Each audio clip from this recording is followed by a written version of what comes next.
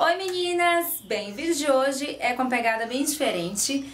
Na verdade, dicas de decoração aí para quem tá querendo dar uma repaginada no quarto ou mesmo em algum ambiente que não tá legal, que não tá te agradando.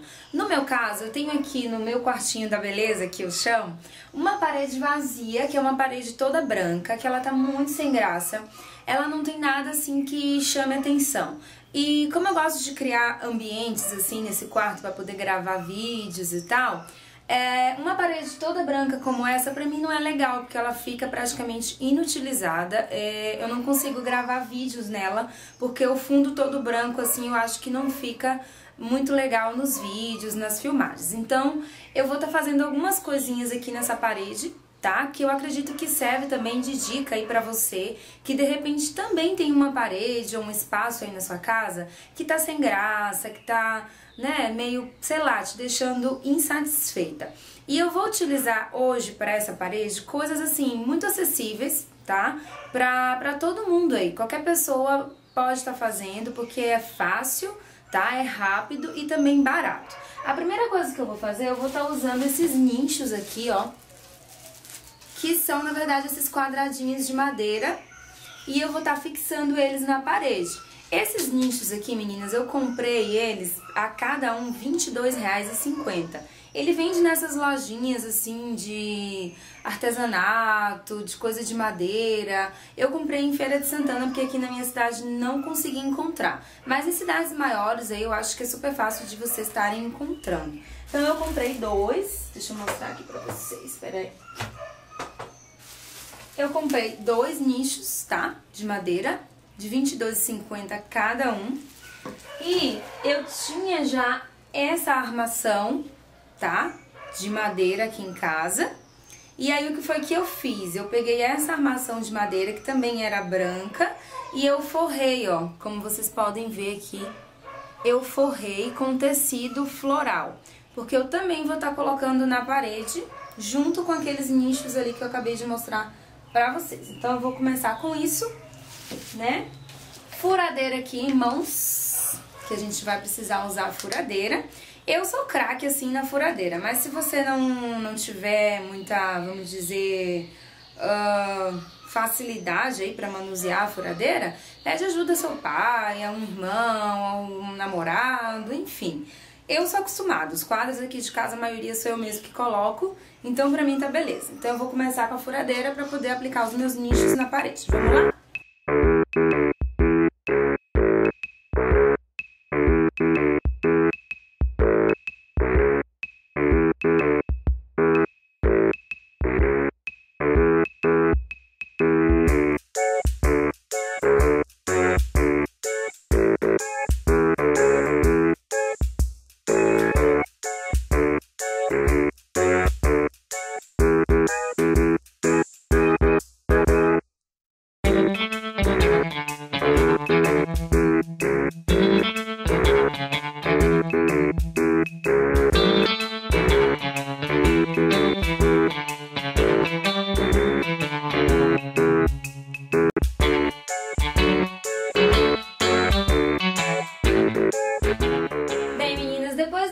Instalados, agora vem a parte da decoração, que fica por conta de cada um, né?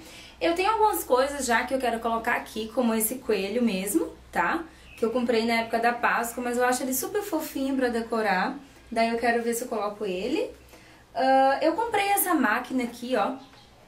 Essa máquina, na verdade, é uma caixinha de som também.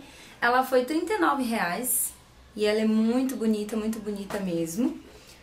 Eu comprei também esse relógio aqui, ó. Esse relógiozinho rosa. Deixa eu mostrar pra vocês, ó.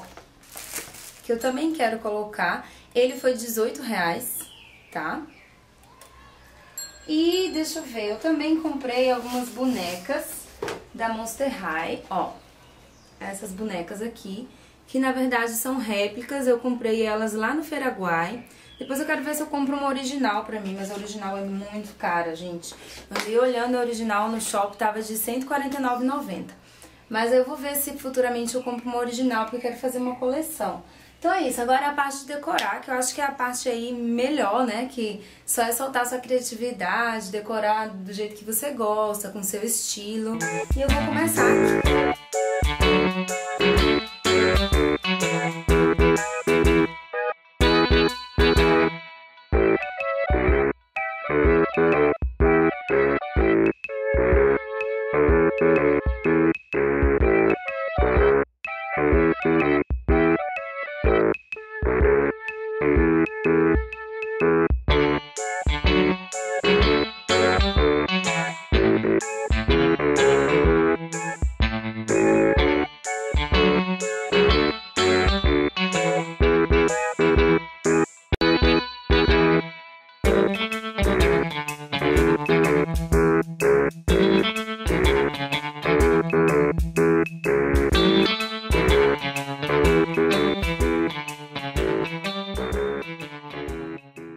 Pronto, meninas, vocês percebem agora que a parede que estava totalmente branca já começou a ganhar um novo ar, né? Uma nova graça, já tem muitas coisas assim que dão um colorido, que dão uma vida. Mas eu ainda quero preencher esse lado aqui da parede, tá? Pra ela ainda ficar mais bonita. A minha ideia para esse lado aqui é um painel de fotos que você pode estar fazendo de várias formas. Na verdade, são colagens de fotos. Você escolhe as fotos que você mais gosta de você mesma. No meu caso, eu fiz o painel de fotos assim, ó. Eu coloquei várias fotos, tá? Minhas.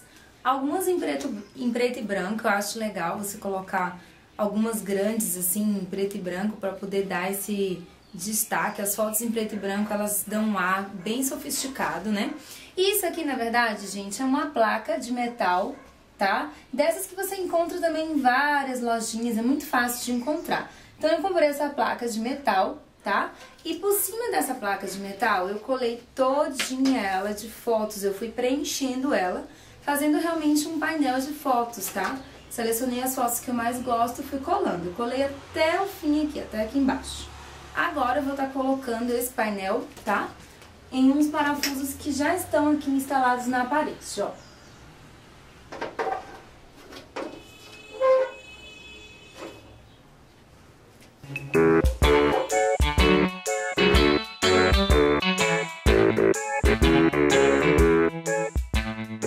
Bem, meninas, agora a minha última dica aí de decoração é pra você enfeitar a sua penteadeira, caso você tenha uma. Tá? Eu tenho essa penteadeira aqui no meu quarto, que vocês já devem ter visto em vários outros vídeos, porque eu uso ela como cenário de gravação frequentemente.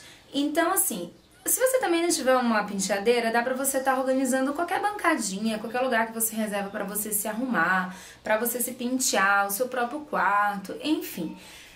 Que na verdade é uma bandeja pra você colocar perfumes, e isso dá um efeito de decoração incrível.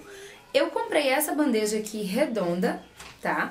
Mas você pode estar comprando uma bandeja quadrada ou mesmo maior que essa. Eu comprei nesse tamanho aqui. Além dessa bandeja, o que foi que eu peguei? Eu peguei esse colar aqui, que é um colar que eu já tinha, meu mesmo, tá? De pérolas, ó. É um colar que eu usava pra uso normal mesmo no pescoço. E eu peguei também essas pedrarias aqui, ó, que você encontra, na verdade, em armarinhos, enfim, ó. Isso aqui você compra pelo metro, que são umas pedrinhas brilhosas. A Luna tá batendo na porta, vou abrir.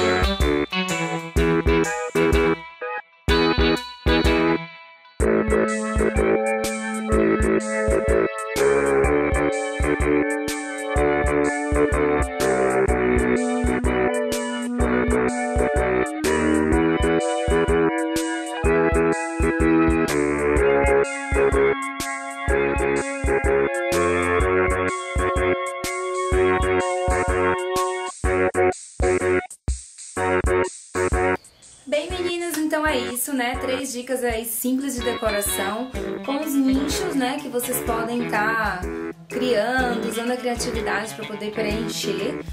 O painel de fotos e a bandeja de perfumes também, que é uma dica super bacana para estar organizando seus perfumes e também decorando aí a sua penteadeira, o seu local de maquiagem, de beleza. Eu espero que vocês tenham gostado, tá? Quem gostou, clique em gostei e beijos e até o próximo vídeo.